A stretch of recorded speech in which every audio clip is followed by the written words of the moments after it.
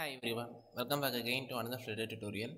And in this session we will discuss about how to authenticate user with the help of OTP with the help of Firebase in our Flutter web application. In a previous video which we have posted a couple of weeks before, we just discussed about the same concept but with the changes that we'll be authenticating the user with the help of email ID. But in this tutorial we will be focusing on how to authenticate the user with the help of OTP which is sent to the mobile number what the user have entered over here in the UI, right? And we'll be discussing about the same. Okay, let's first have a quick demo. Now you see here in this output screen we have a single text field and a button which is used to send OTP to the number what the user types over here. Okay, so let me just enter a mobile number over here in this text field, and as soon as I click the send OTP, you can see the OTP sent to that particular phone number what the user have entered, and I have just received a OTP. So let me enter a OTP which I have received. Now let me just hit the submit button. You see here we have just successfully authenticated, and so I haven't made another screen to navigate further. So I just made a simple console statement stating we have successfully authenticated. And to make sure, you can just go to the Firebase console. In the Firebase console, or here we have no entry initially, but upon successful authentication, if you click the refresh button, you can see that for the corresponding mobile number what I have entered, a particular entry is created in this list, right? So we can, with the help of this, we can make sure that the user have successfully authenticated with the help of the OTP what the user have entered in the UI, right?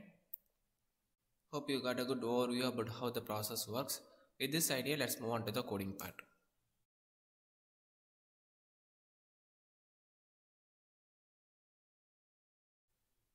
To perform OTP authentication, you need to create a project in your Firebase console.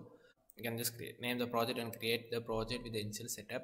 And after creating the project, you can move to this authentication tab in the left sidebar, and you will be able to see the list of 4 tabs over here in the top. First, let's move on to the sign-in method. In this sign-in method, you will be able to choose a list of sign-in methods from. That is, since we have already enabled this phone number, you are just able to see this phone number authentication alone. But if it is a new project, then you will be able to get a list of options like sign in with mobile numbers, sign in with OTP, sign in with email ID, sign in with Google Plus, sign in with Apple, multiple things. So you can just toggle whatever option you want. For now, we can just stick with the phone number alone. By doing so, your Firebase project is now ready to generate and validate the user with the help of the OTP.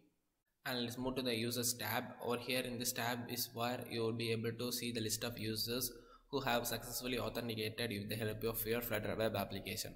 You will be able to see their phone number, their user ID, their sign in time, everything, by which you can make sure that the user has successfully authenticated with the help of your Flutter web application. Okay. Well, that's it. That's how you can just set up your Firebase console for authenticating using OTP. And for testing purpose, Firebase provides up to 50 OTPs, that is 50 SMS OTPs per day. And if you want to just extend that, you can move on to the billing account, right? So initially I am in the free version. You can just move to the billing account if you want to take your project to the real-time application.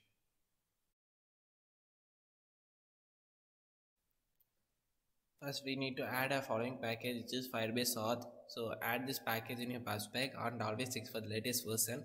And after adding this package, let's move to the web folder. Since we are focusing on Flutter web application, we just need to provide the Firebase credential over here in the index.html file, right?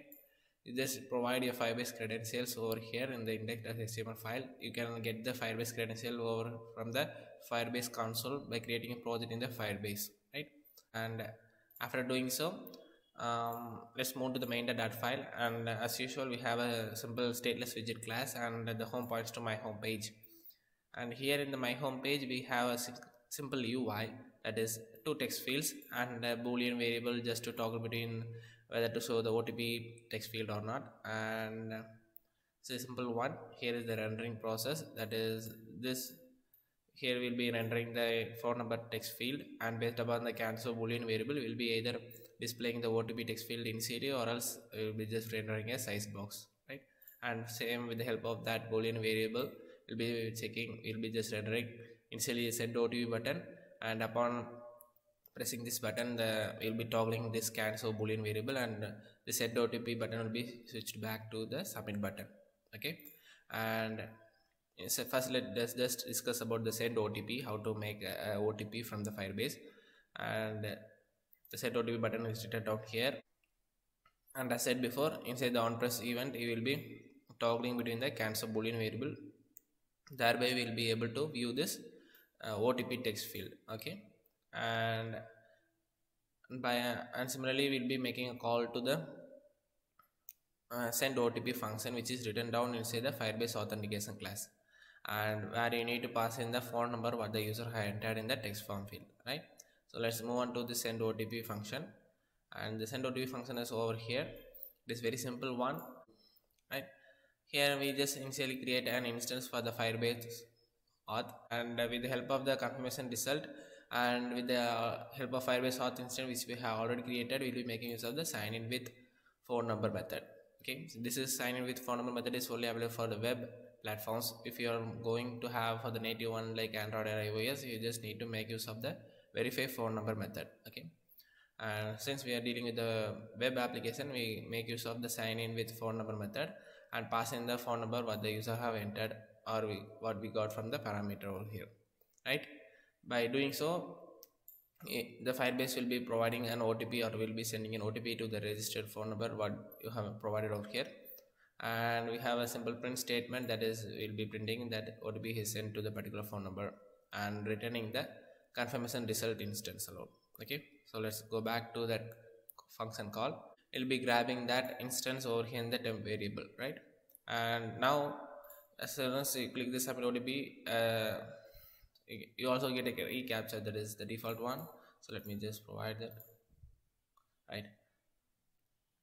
So now you will be able to view this send OTP, that is now you will be able to view this OTP text field, and also that send OTP button will be removed, and you will be getting the submit button, right? And inside the submit button is what we will be writing the logic, or will be calling the method for which you will be validating the OTP with the Firebase, right?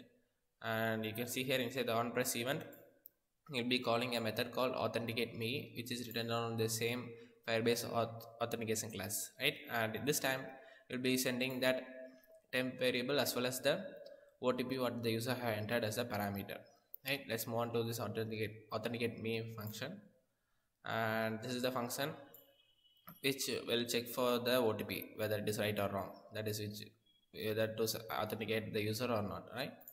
And for doing so, we will be making use of the user credential instance, and also make use of the confirmation result, which is passed as the parameter, or which we got the parameter from this return statement, right? So this confirmation result is passed, and we will be getting the same, and make use of the confirm method, pass in the OTP what the user have entered.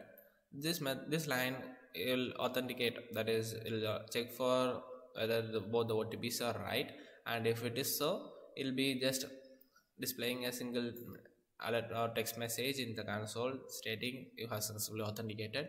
So will be a bunch of data will be available inside this user credential variable, that is whether the user is a new user or not, whether he has provided the right credential, the start date, and multiple things. A bunch of data will be available over here. This is the credential, user credential variable. You can just check for any of this instance.